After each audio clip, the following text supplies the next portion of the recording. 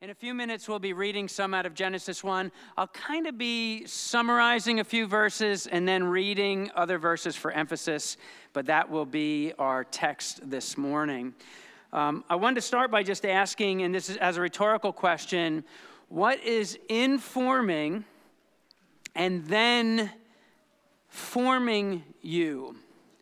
What is regularly informing and therefore forming you?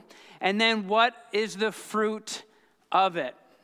So what's informing your life regularly? And then what's forming you? How is that forming you? What's the fruit of it?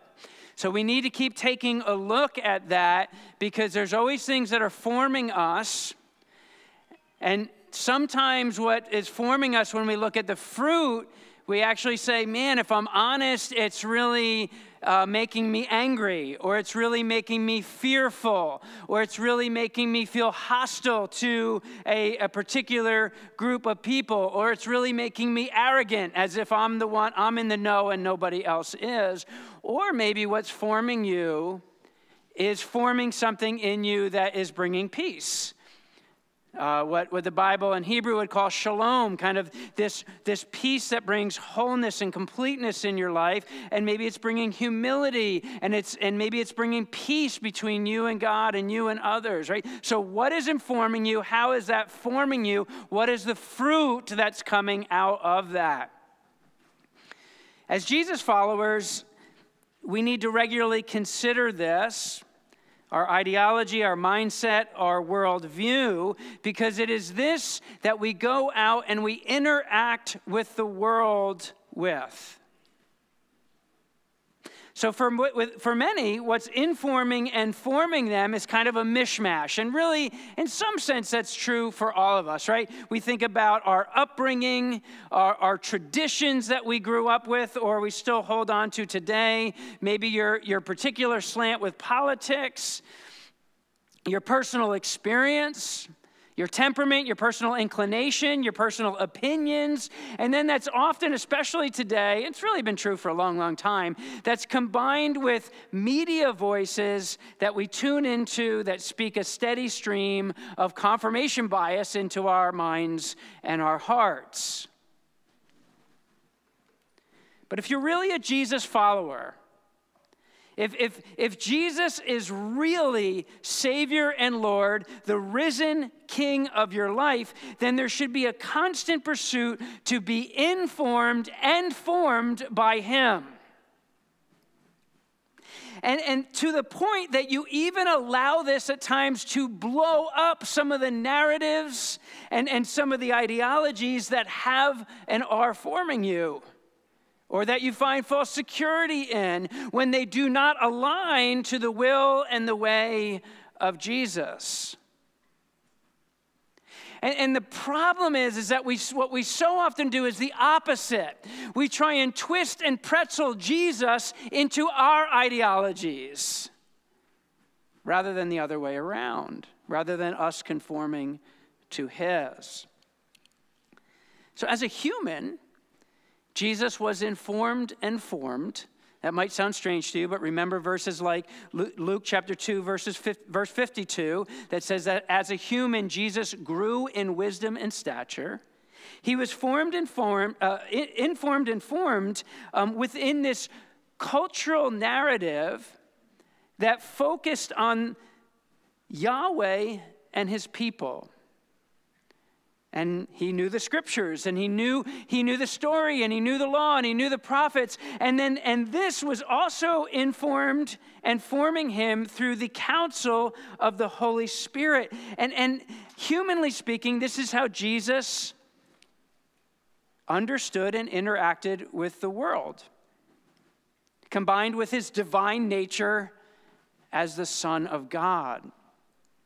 And from this divine nature and consequent human formation, he lived and he taught. And one of the many themes that Jesus touched on regularly, and I would argue that he touched on it regularly in a way that often is in conflict with our ideology, our worldview, is how his followers are to see and understand and use human resources, earthly resources, creation's resources. Again, this ideology was not formed by our 21st century modern lenses, right? It was not formed by our politics. It was not formed by systems like communism or capitalism.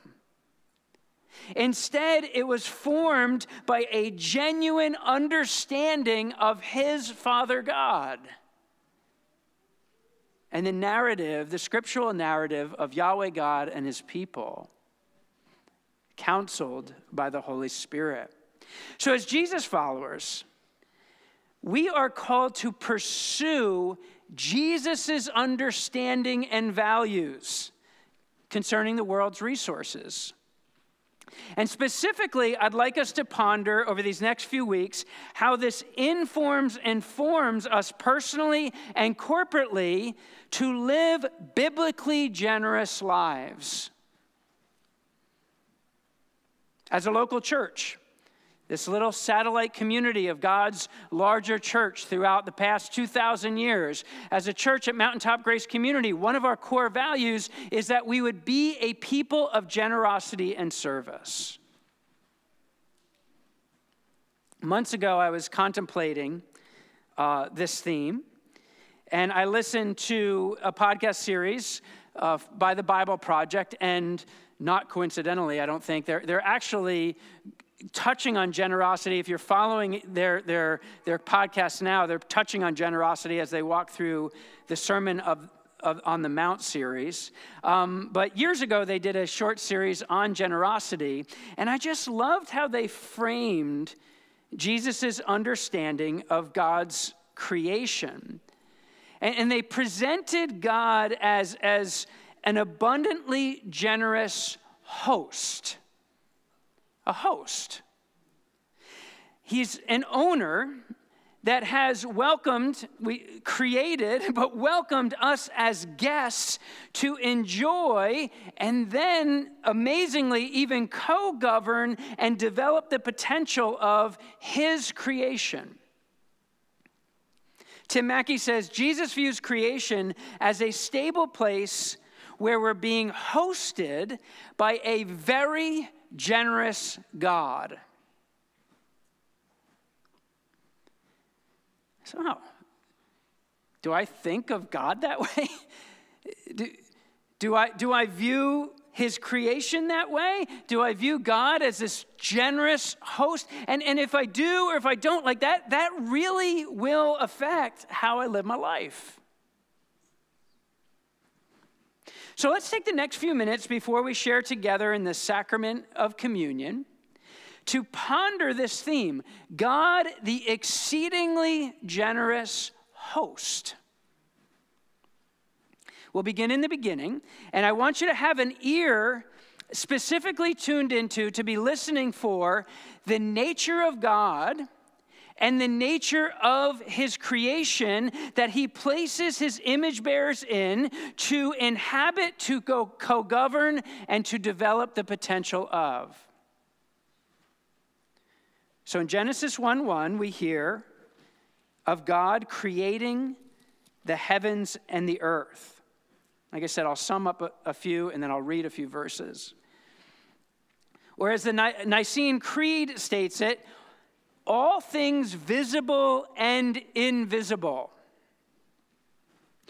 The author David Atkinson suggests that this statement refers to the totality of the created order, describing everything that is not God.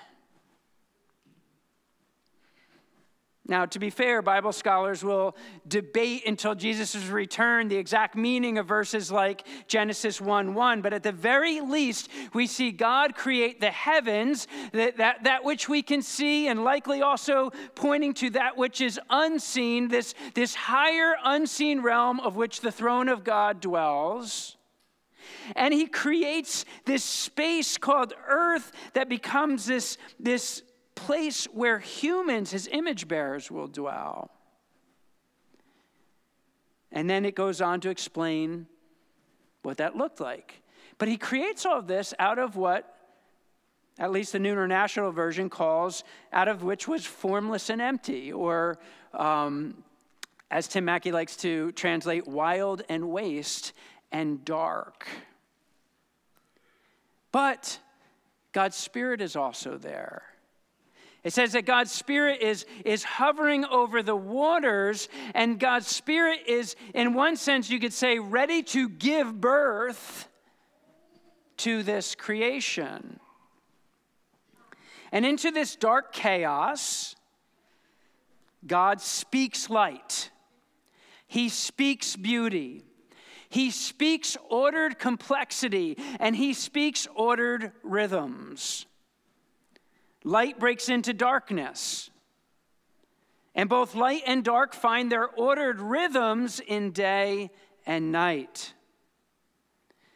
Then God brings the chaotic waters to order, creating an expanse between the moisture above and the moisture below. Maybe we can think of our atmosphere in that. And then he orders the waters below, and he separates them so that there is both land, dry land, and seas. We'll pick up on verse 11. Read verses 11 through 13. Again, keep your ear tuned to what is the nature of God in this? What is the nature of his creation?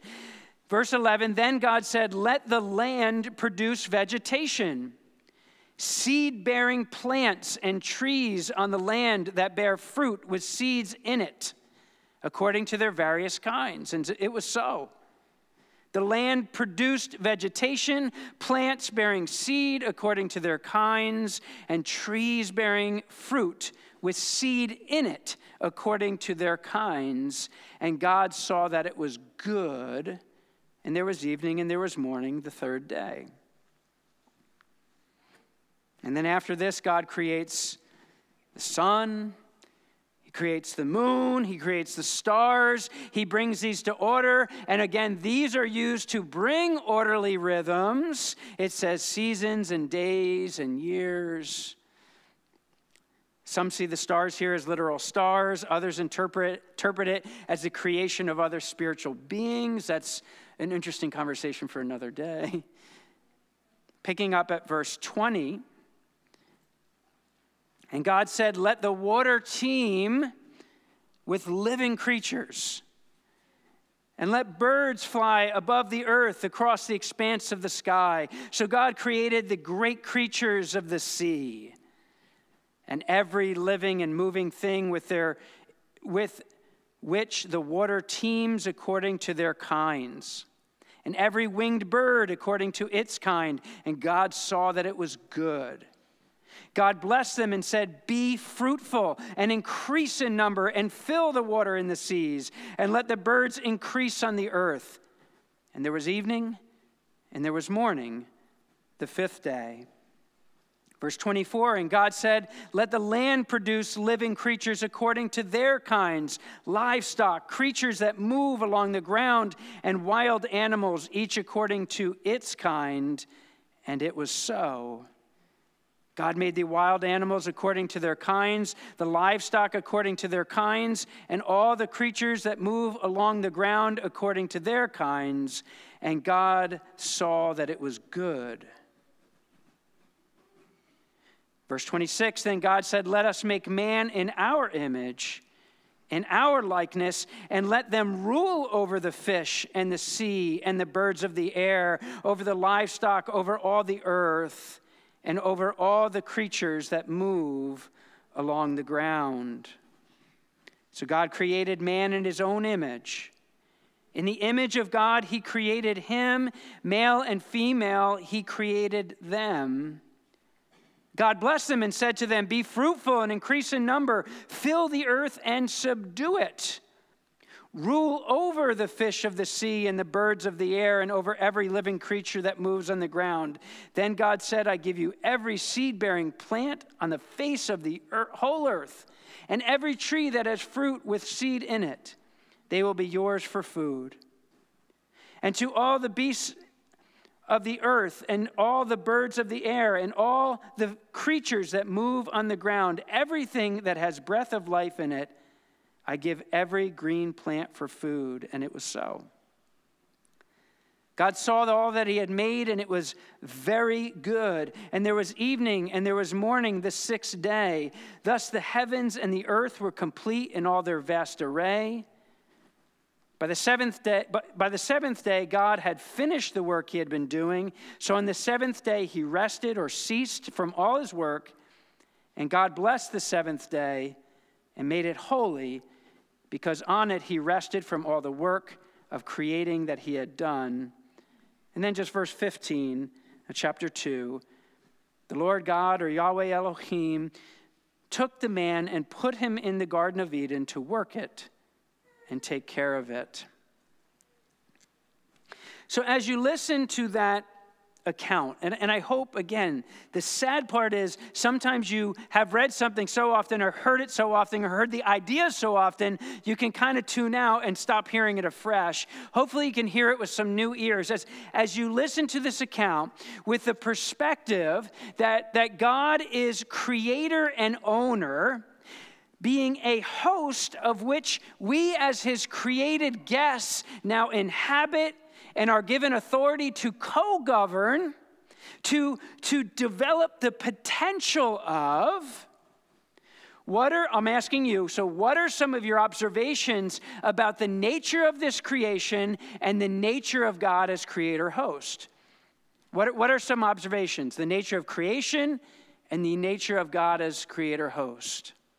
So the environment that we see God place his human image bearers in Genesis 1 and 2, I know we didn't read it all, but it's one that not only sustains life, an absolute miracle in and of itself, right? But it's one that's beautiful, that's full of artistry, and is super abundantly filled with resources. I mean, that's the idea you get. It's super abundantly filled with resources, and it has this profuse capacity for the development of more and more and more and more. And as the all-powerful creator, Yahweh God is the owner of it all. He hosts us as creator guests, and then he delegates, like Morgan said, he delegates to us with this staggeringly gracious and free creative co-rule over his creation. Care for it, govern it, grow it, expand it, be creative, do as I do. This is a vastly different picture. A vastly different picture than what you'd find in the imagination of ancient pagans.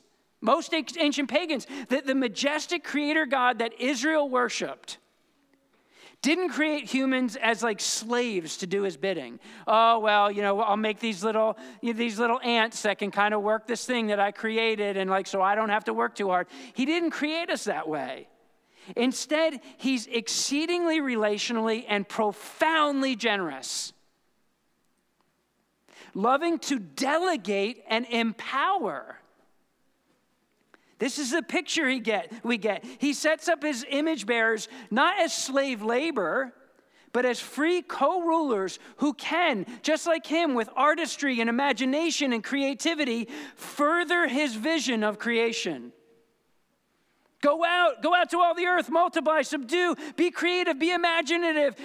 Do as I do, my image bearers.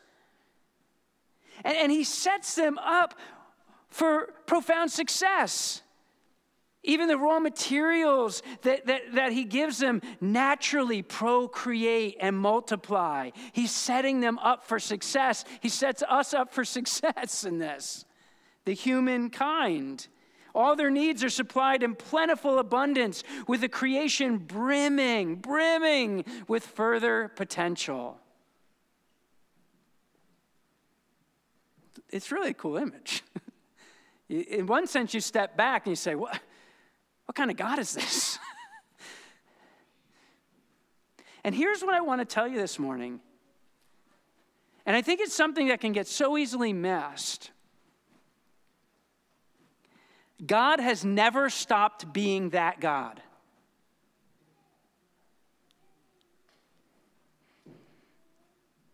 God's never stopped being that God.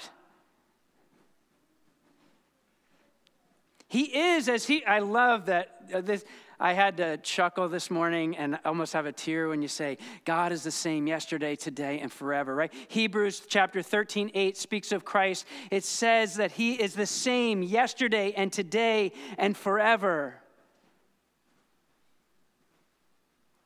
Yahweh God is still the God who is exceedingly relational and the God of superabundant generosity. That's who he is in his very nature. And he is the same yesterday and today and forever. He's still the creator host of beauty and order and ordered rhythms and life-sustaining complexity. We're still his created image bearers that are guests empowered with freedom to co-rule, to thoughtfully and artistically and respectfully and worshipfully develop the vast potential of his creation. In a manner that loves and honors him, in a manner that loves and honors his creation, including all human beings. But we all know that something has gone painfully wrong, don't we? And when this idea of God being exceedingly relational and exceedingly generous, one that supplies in an overabundance, this picture of God that we get in Genesis 1 and 2, when that meets the realities of this world, realities like poverty and corruption and inequality and injustice and sickness and pain and death, when it meets those kind of realities, we tend to see an apparent contradiction. We say, how can you believe that this is true of God? How can you believe that this is true of his creation when there's so many people that lack even the basic necessities of life? But here's what we need to remember in that apparent contradiction. Yahweh God is the same yesterday and today and forever. Amen?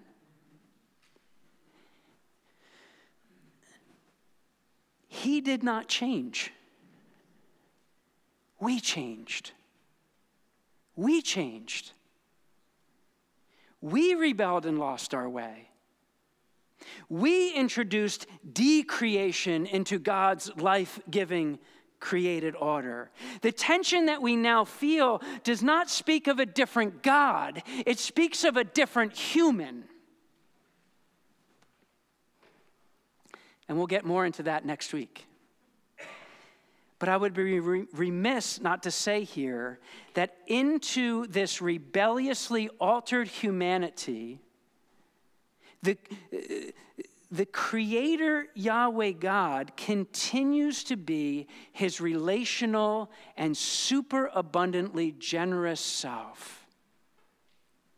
So much so that he is willing to himself come to earth to be conceived of the Holy Spirit, the same Spirit that was hovering over the waters that brought birth to creation, born of a human woman, born of an image bearer, born of this dirt creature image bearer, the Son of God, the Son of Man, Jesus Christ, Jesus Messiah.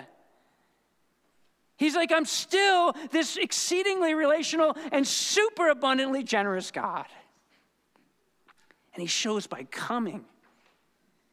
He shows it by giving himself to redeem us. Remember those who are here, part of the Ruth series that we just did, that to redeem, to buy back through the giving of his own innocent life as a ransom for our guilty lives.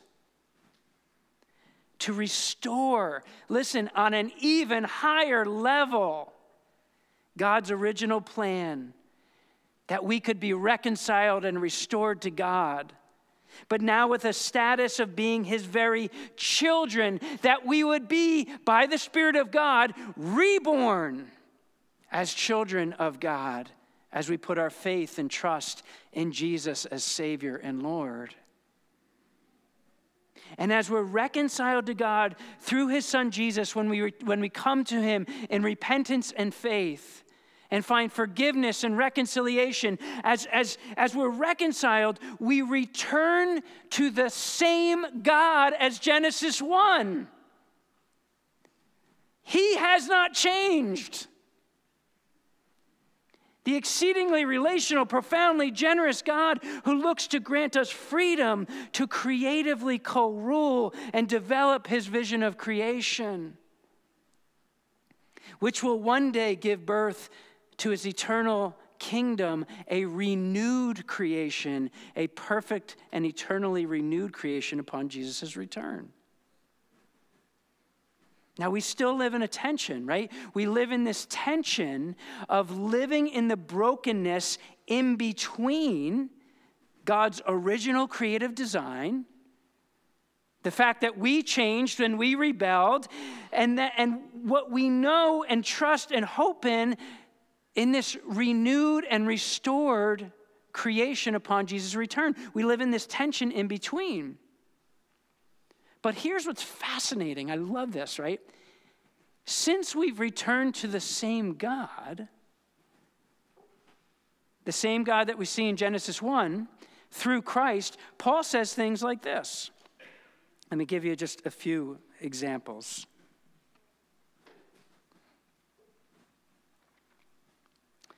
He says, "For you know the grace of our Lord Jesus Christ," this is in 2 Corinthians 8, verse 9, "that though he," right, speaking of Christ, "was rich, yet for your sakes he became poor, so that you might through his poverty become rich." And again, he's not talking about driving a Lexus there, right? He's talking about, Paul says in Ephesians chapter 1, verse 3, "Praise be to the God and Father of our Lord Jesus Christ, who has blessed us in the heavenly realms with every spiritual blessing in Christ." Not a couple, not one or two, not a few, every spiritual blessing in Christ. He says it at the end of Philippians chapter 4, verse 19, "And my God will meet all your needs according to his glorious riches in Christ Jesus." In one sense, we could be like, Paul, what world are you living in?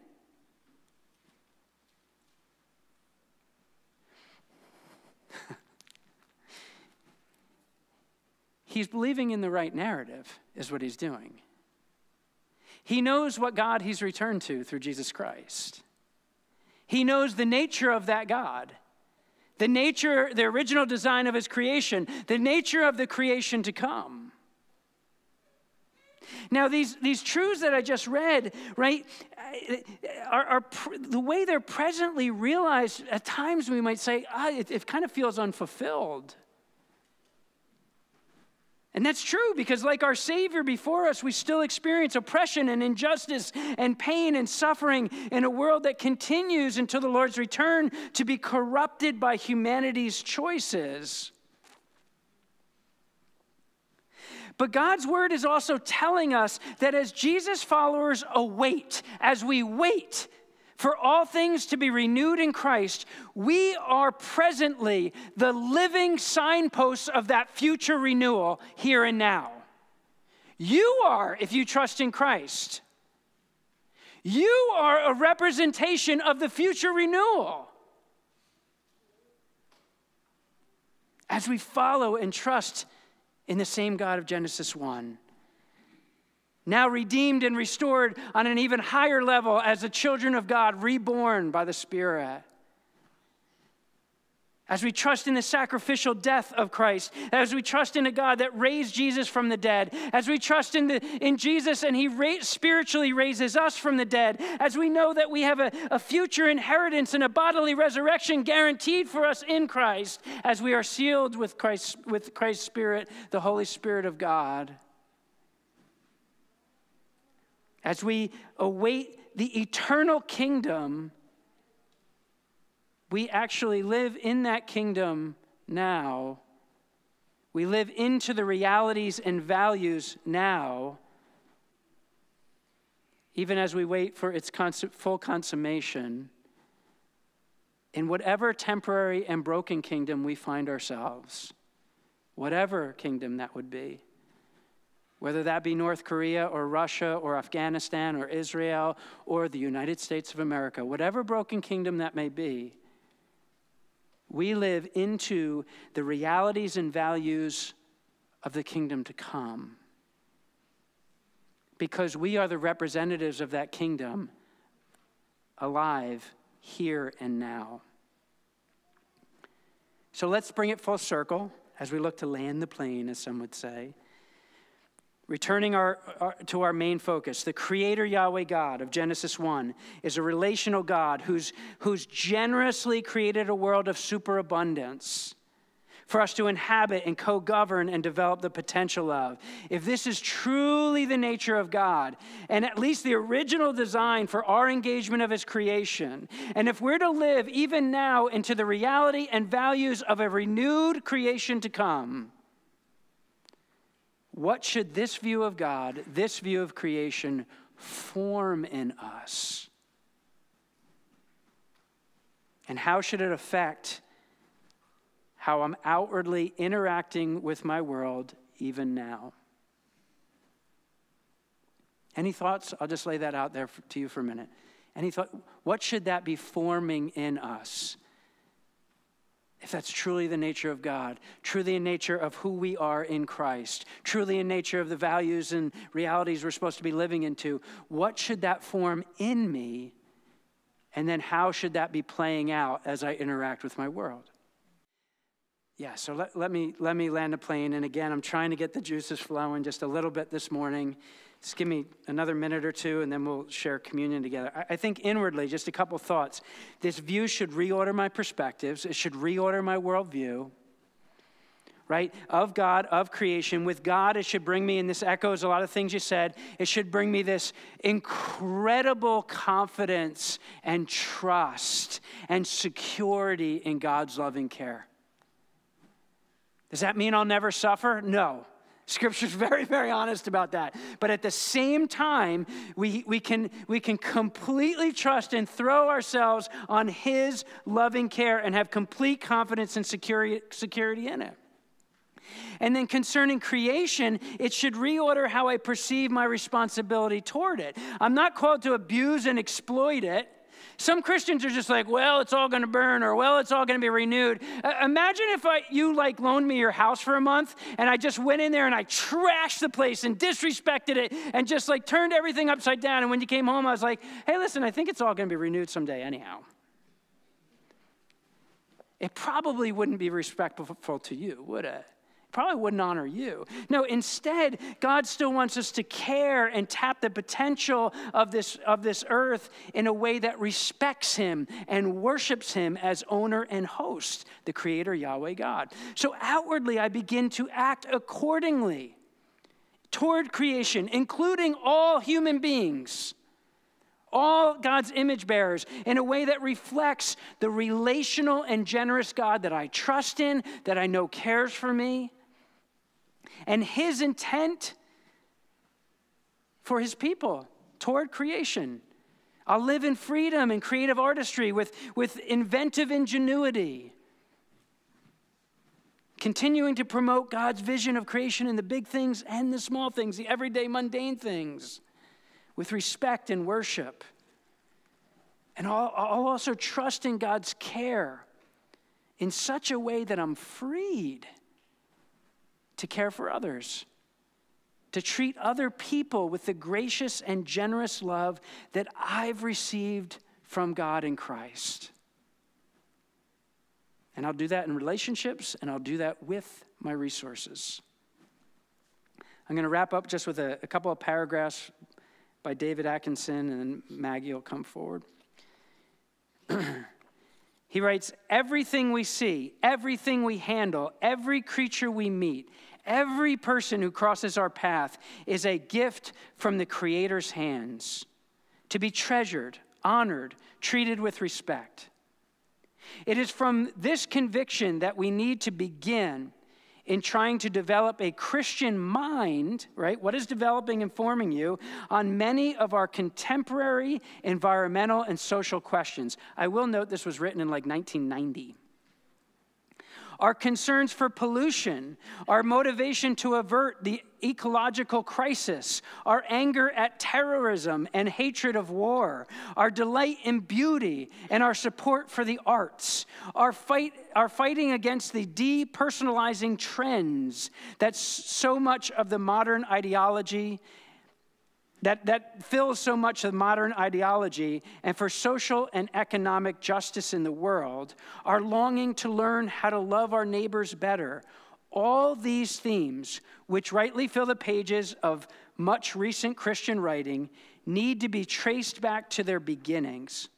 And their beginnings are to be found in the God who makes all things and who makes all things new. Our deep human concerns for making things better is itself a reflection of the character of God. And then he quotes Revelation 4:11, "Worthy art thou, O Lord our God, to receive glory and honor and power, for thou didst create all things, and by thy will they existed and were created." Our intended goal of this 5-week series is to develop a biblical view of generosity. But to do so, we need to continue to pursue and develop a biblical view of our God. We need to listen to, be informed, and formed by the right story if there is to be right fruit. Amen.